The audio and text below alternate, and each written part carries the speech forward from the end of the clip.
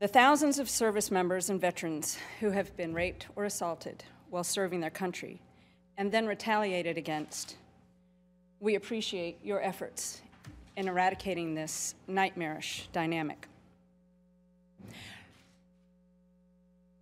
I was a much younger person when I first spoke out about the tailhook assault in 1991, over 23 years ago. And I would never have imagined that I stand here today, again, calling for action so that we can stop this kind of criminal activity in our military.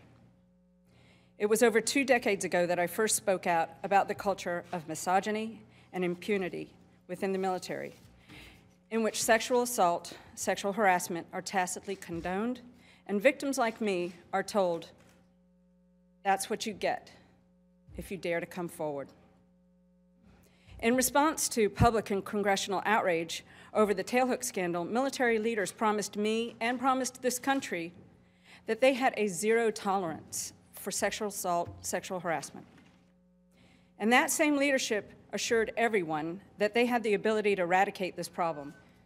Yet time and time again, that promise has proven nothing but a hollow talking point. Zero tolerance carries no weight.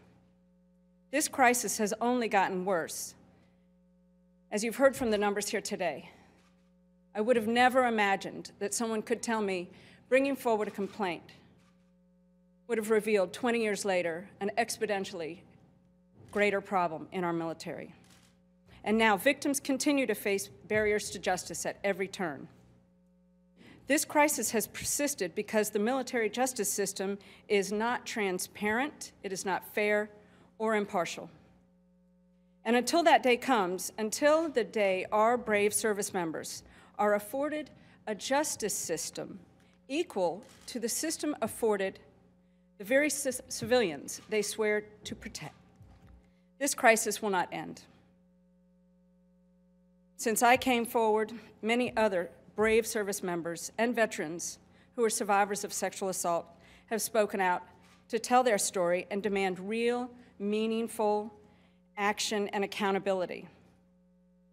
And that's not easy to do. All the while, countless more have continued to suffer quietly.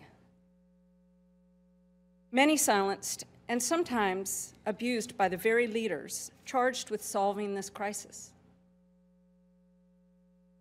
Protect our defenders hears daily from service members who have been discouraged from reported, retaliated against, and harassed by their peers in their chain of command. In the few cases where the perpetrator is prosecuted, the victims are put through an arduous, grueling, and humiliating legal process. Their credibility is questioned at every turn, their privacy is violated. And their rapist commander is given ultimately final say over whether they will have a shot at justice. No wonder most victims choose not to come forward.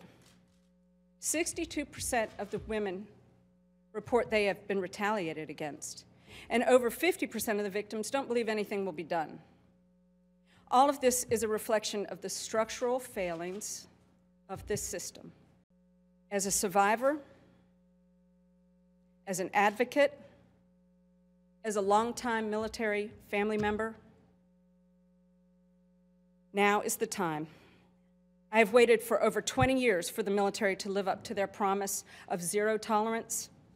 Today, I urge Congress to stand with us now to pass the Military Justice Improvement Act.